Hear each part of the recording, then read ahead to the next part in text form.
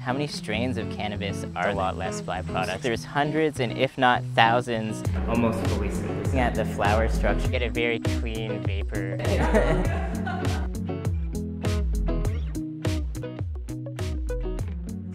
So rosin is a cannabis concentrate that is produced from a mechanical process instead of using solvents. So most typically, cannabis flower or dry sifted cannabis materials will be squeezed together under high pressure and a little bit of heat. And this effectively will rupture or burst open the trichomes, which have the cannabinoids and terpenes. And so when these burst open, the oil that comes out is a cannabinoid and terpene-rich oil. And rosin is quite popular because it mimics the profile that you'd find in the plants.